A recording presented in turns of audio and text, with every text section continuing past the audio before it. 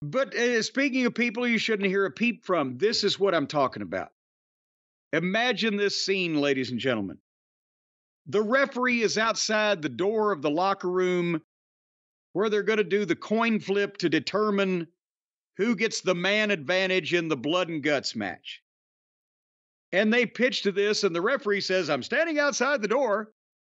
And he opens the door and goes in, and there are the Buckaroos, Matty and Nikki, and Jungle Jack and O'Cody.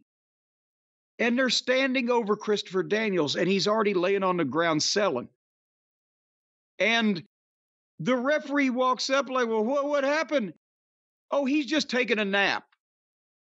So then they tell him, let's do the coin flip. And the referee's standing there having a conversation. Are you sure we should do it? Yeah, let's do it. Okay, well, we're ordering you to do it. And then the referee, Chris Daniels is laying at their feet, semi-conscious, if not unconscious. And then Maddie brings out, we got our own coin. Oh, okay. And they flip it. And the referee calls it for them, of course. And then the referee walks off. And then they start talking amongst themselves. Daniels is still laying there like he's in a medically induced coma. On camera. Yeah, what did they do to him?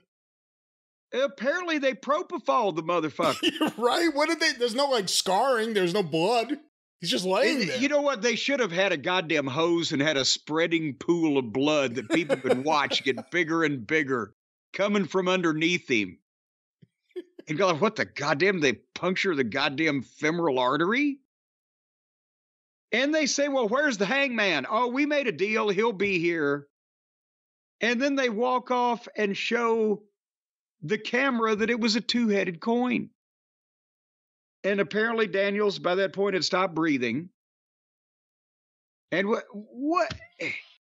How can you look at that as an adult and say, well, this should air? Let's not take this one again. That's magic there, pal. It's everything the Bucks touch. And let's not even talk about how ridiculous it looks seeing them and Jack Perry stand there, the least intimidating people on the planet. And Okada at this point, I think everyone's calling it out. This guy took Tony Khan's money, and he is going to coast and have a nice life while he's here working for Tony Khan. He is on the Foreign Exchange Student Retirement Program. That's a good way to look at it. And Christopher Daniels, back on TV. We think it's Christopher Daniels. It might as well have been a stunt double. We didn't really see him turn around. He was a bald-headed fellow that laid somewhat like Christopher Daniels lays on the ground. And so now, who's running this fucking thing? And we'll get to it in Blood and Guts. Who's making the rules? Who's overruling the rule makers? And who's supposed to be in charge? Tony said it was Daniels, but Tony's still making matches. But Tony and Daniels will make a match in one segment, and the next segment, the heel EVPs are running around doing shit that in there, and Tony doesn't have any comment on it. He's not even saying, I wish they wouldn't do that. Well, he's got a lot to deal with. There's been a crime in every segment so far.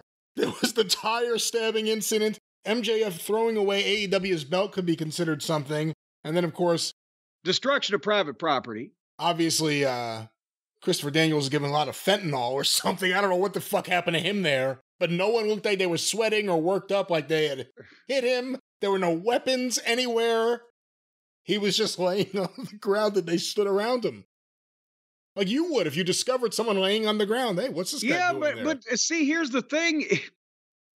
If I discovered someone laying on the ground, I would probably attempt to render them some kind of aid, or if I was the person responsible for them being on the ground, I'd probably exit the premises before the cops showed up. But not wait for the referee so you could do your coin flip?